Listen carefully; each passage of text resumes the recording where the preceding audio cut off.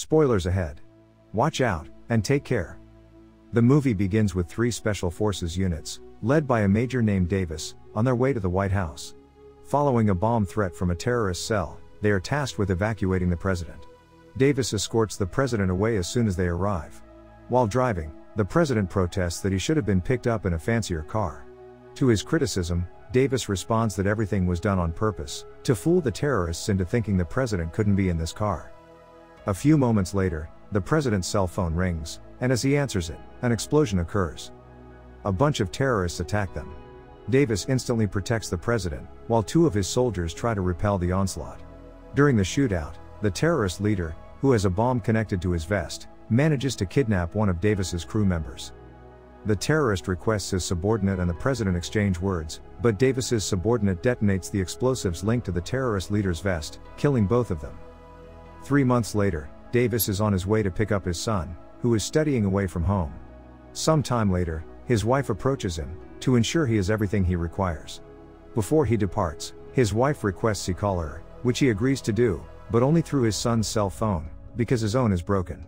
Moving to a college campus, where we meet Davis's son, Sean. All the students at this institution are forced to live in the university dormitory, and may leave only during semester breaks. After the PE lesson in the afternoon, the students will return to their respective homes, as the semester break begins tomorrow. Aaron, a friend, approaches Sean after class. While they are having a pleasant talk, their teacher comes by, and warns them that the campus will be closed this afternoon. Sean knocks on Aaron's door, and when she opens it, he says they have to leave soon, because everyone else has departed, leaving only the 2 of them.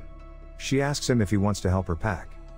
Meanwhile, at the college entrance, a man wearing black sunglasses is murdering all of the security guards. A gang of suspicious people is already outside the building 20 minutes later. These people turn out to be kidnappers, hired to abduct Erin, the daughter of a Supreme Court justice named Walton. After dispatching all of the security guards, the man, Melvin, then directs his team to complete their assigned chores as soon as possible, posing as the new driver sent by Erin's father.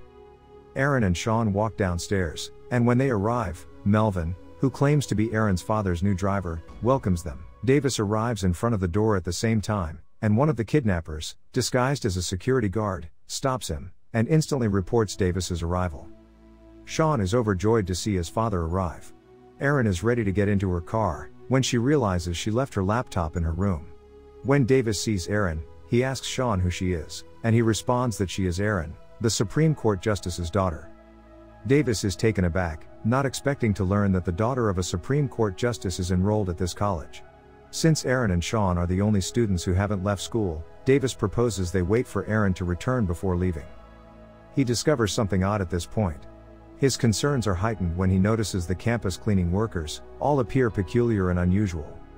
He instructs his kid to wait for him in the car, while he goes upstairs to meet Erin, and inquire about the man who brought her up. When he gets upstairs, he asks Erin to call her father, and see if he dispatched the new driver. Her father explains he did not send a new driver, and the phone call is abruptly disconnected. Davis urges her to leave campus with him immediately. But then all of the lights in the building go out. He approaches the window, and notices a woman standing guard outside. Finally, he realizes that everyone he has seen is planning to kidnap Erin. He requests Erin remain calm and as near to him as possible. Her cell phone suddenly rings as they try to locate a way out of the building, and when she answers it, it turns out to be a call from Melvin. Melvin understood Erin and Davis already know what he is up to. He requests Erin hand over her cell phone to Davis. He then claims that he and his team have already ringed the area, and hacked all of the access and networks on campus, so he demands Davis hand over Erin to him immediately, and that he will allow Davis and his kid to leave. Instead of being terrified of the threat, Davis proudly opposes him, and declares that he will never ever hand her over to him. While Erin's father is playing pool at home, his security walks in, to tell him that the CIA director is coming to see him, and the judge directs his bodyguard to let him in. The CIA director, Philip, explains the reason for his visit, asking the judge for his thoughts on a future trial, which will take place in the coming days. It is suggested that an amendment is being developed, and only Judge Walton's view can approve it. The honest judge flatly opposes Philip's request, and upon refusal, Philip declares his daughter will undoubtedly suffer a horrific fate, if he does not get his way. Back at campus, Sean becomes concerned, since his father and Erin have not returned, so he goes in search of them. Upstairs, he encounters one of the kidnappers, disguised as a cleaner. Sean informs him, without any suspicion, that he is looking for his father and Aaron, who are still inside the college building. The man lies to him, stating he saw them both upstairs, and is eager to take Sean there. However, he strikes Sean from behind in the elevator. Fortunately, Davis and Aaron come a few moments later. He manages to knock the man down, and then steals his radio and revolver. He then takes Sean and Aaron to the campus library. He tells them not to go until he arrives, because he will confront the kidnappers. He hands over the gun and radio before leaving the two. Moments later, one of the kidnappers enters the elevator, and picks up two telephones on the floor, at which point, Davis unleashes his attack on him. He escorts the man to an upstairs room, to interrogate him, tying his hands. He then calls the police for assistance, but the connection is not connected, because the criminals have hacked all the campus networks.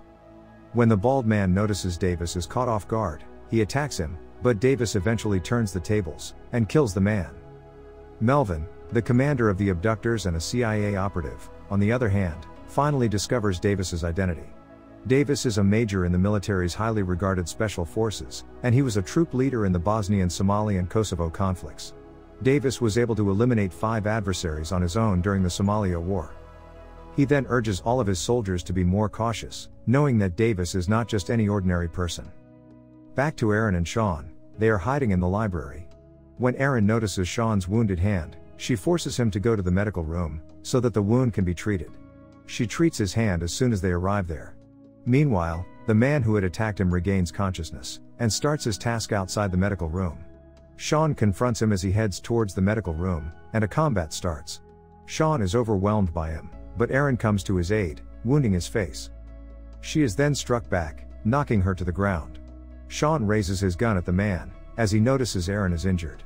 The man surrenders under duress, and Sean lets him go. Davis is still fighting against 2 of Melvin's guys, and he easily defeats both of them. Aaron and Sean return to the library, but on the way, she is captured by one of Melvin's men, who disguises himself as a security guard. Sean points his gun towards him, but a long-range shot fired by Davis lands on target, and kills the man. Davis urges them to leave the campus as soon as possible, but the PE teacher from earlier appears in the room. Sean informs him that the campus is under attack, and that they must flee quickly. Davis asks the teacher whether there is another exit, except the front door. The teacher informs him there is an old elevator in the building that they should use. Melvin's henchmen continue to shoot at them, as they approach the front of the elevator. Davis eventually asks the 3 of them to enter the elevator first, as he fights off the attack. Sean does not want to abandon his father, and decides to accompany him, while Aaron and the teacher continue with their plan to flee the dormitory building. When they step outside, she is surprised to see Melvin and one of his subordinates, already waiting for her downstairs. It turns out the teacher had collaborated with the crew. After giving Aaron over, he demands payment from Melvin. Instead of being paid, he is murdered. Melvin then instructs his group to install a bomb in the elevator, since Davis and Sean are right on top of it. Davis hurries upstairs when he sees the device in the elevator. Judge Walton, who is deeply concerned about his daughter, receives a video of Aaron's health from Philip. She is being held captive at the moment. Walton is forced to agree with Philip's wishes, since he is concerned about his daughter's safety. Philip instructs him to come to a specific location by himself. Back at the campus, Davis and Sean are able to escape the bomb detonation. Davis orders Sean to pursue Aaron, while he eliminates the sniper on top of the building. Sean recklessly pursues Aaron on his motorcycle, as she is going to be kidnapped by Melvin. Davis eventually catches up with him, leaping onto the car driven by one of the guys, Sproul. Melvin shoots Sean in the middle of his ride, and brings him into the car. Meanwhile, Davis is still engaged in combat with Sproul and several other men. He eventually manages to tidy them all up. He then observes a GPS that shows the whereabouts of Walton, who is driving in the same direction. A few moments later, he comes to a halt in front of Walton's car, holding a note, with the message that he will help him. They both instantly drive away, and when they arrive at the site, where Aaron and Sean are being held captive, Walton goes down on his own, and is checked on. Walton then flees, and an explosion occurs at the same time. Davis suddenly appears, armed with a gun, ready to wipe out all of Philip's men. He slaughters Philip's soldiers mercilessly, one by one. Sean tries to fight back, attacking one of the men. After defeating the man, more soldiers come, resulting in another fight. Thankfully, Sean is able to turn things around, and defeat all of his opponents. He then pursues Aaron, who is going to be transported aboard a ship. He is able to save her, being held at gunpoint by one of the men. After a while, Walton arrives, and promptly transports them to a safer location. Elsewhere, Davis is still fighting Melvin, and the weapon he is using accidentally hits a gas pipe, causing it to leak. Davis recognizes that the gas will cause an explosion, and flees as quickly as he could. The gas eventually explodes. He then hurries up to Sean and Aaron, who are both now safe. Melvin's unannounced visit to Philip's house the next day surprises him. Melvin appears to have survived the explosion last night, and informs, as promised, he will seek money from Philip. However, Philip argues that Davis thwarted their scheme, so he refuses to pay anything, and Melvin shoots him to death. At the hospital, Davis is with Sean, who is being treated for the injuries. He hands Sean his watch, revealing it was a present from President Clinton, in recognition of his achievement in carrying out scores of perilous missions for the country. He also repeats the president's statement when he presented the watch: "When you wear this, I want you to think about the lives you saved, not the lives you took." Aaron appears moments later, making Sean very happy. Davis walks away from the two. A man arrives, holding Davis's wife prisoner. The end. Thank you for watching. Subscribe if you'd like to see more videos like this. Turn on the notifications, and leave a like to help the channel out.